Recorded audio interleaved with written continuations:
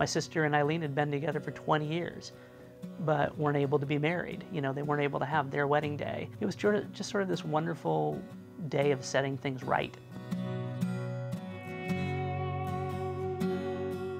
My mother had had troubles with their relationship early on. It took her years to sort of come around to the notion that this is who Lisa was, that this is who Eileen was, and they were together and they loved each other, and their love was every bit as, you know, true and beautiful as that between my wife and I. Their wedding was a lot like my wife's and my wedding. We got married 20 years ago, but our wedding was in Berkeley, theirs was in Napa. We got married in a bed and breakfast, they got married in a bed and breakfast. It was a big party for us, it was a big party for them.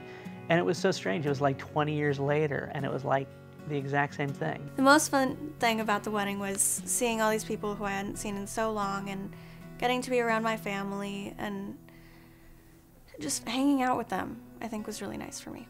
Megan, my cousin, seemed really excited that day. Just, you know, she was surrounded by a couple of her friends and a lot of her family, and it was a big day for her because, you know, it was her parents' wedding day, so she was really happy that day.